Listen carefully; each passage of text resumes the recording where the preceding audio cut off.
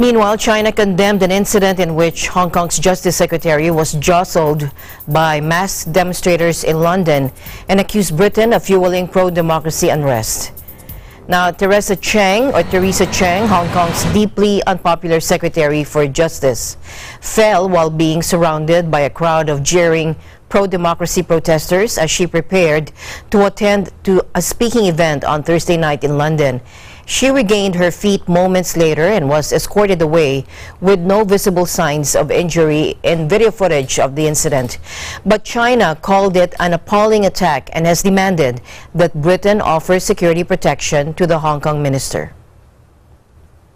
我们对香港特区政府律政司司长郑若骅在英国遭反中乱港分子围攻受伤一事表示强烈的愤慨和严厉的谴责。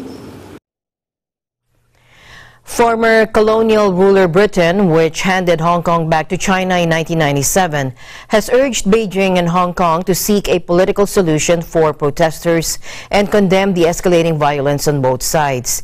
Now, Ms. Cheng is in London on a visit to promote Hong Kong's role as a dispute resolution and deal-making hub.